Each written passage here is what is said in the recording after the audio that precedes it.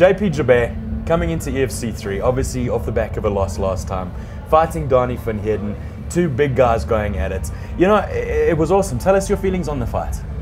Well, from the last fight when I was fighting Bernardo, he was a bit 103. Yeah. First one I was fighting was Sean, he was 116. Yeah. So I said to the organizers, you know, I feel very weak when I'm fighting at 96, 97. Yeah. So for this one I picked up, well, Donnie was 102, so I picked my weight up, I dropped my diet completely. Okay.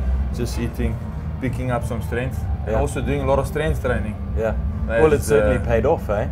Well, it was fast. I didn't expect it, and I know Donnie's a tough guy, doesn't give up. Sure.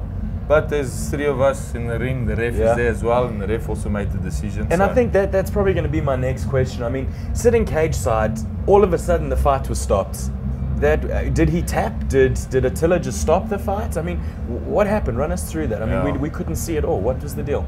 Well, like I said, Donnie doesn't give up. First, I had the guillotine on, and he was gog. He was, you know, making some funny noises there. And as soon as I put the armbar on, and it was tight. Yeah. Okay. I didn't feel him tap. When Attila said game's over, he was giving a verbal tap out. Yeah. So okay. Oh, so it was a verbal tap. Okay. Verbal tap. Because I think everybody was just sitting like, you know, what had happened now. Okay. So it's nice to be back on the winning side of things. Obviously, half of Team Joubert thus far has won. Your brother's fight's coming up. But you know, where to from here for you? Now that you've got the win, what's the next steps? What are you guys looking to achieve now? Well, we basically want to start the gym together now. Okay. All right. So we want to do it. Just get explosive training going. Because a lot of the stuff we're doing is a lot of cardio and stuff like that. Yeah. And specifically for this thing, I was doing a lot of explosive training. Sure.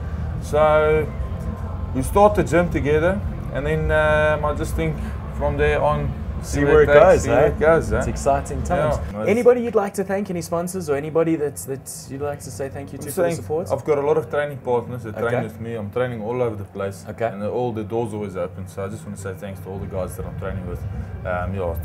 Hostility and Sprawl and Fight Gear. Okay, well let's give Hostility, that's a Hostility shirt over there, saying thank you to them. Fight Gear guys, brilliant. And the EFC for having us. Brilliant. Well, thank you so much for your time. We wish you guys all the best moving forward. Thank you. And we'll see you at EFC 4, I'm sure. Thank you.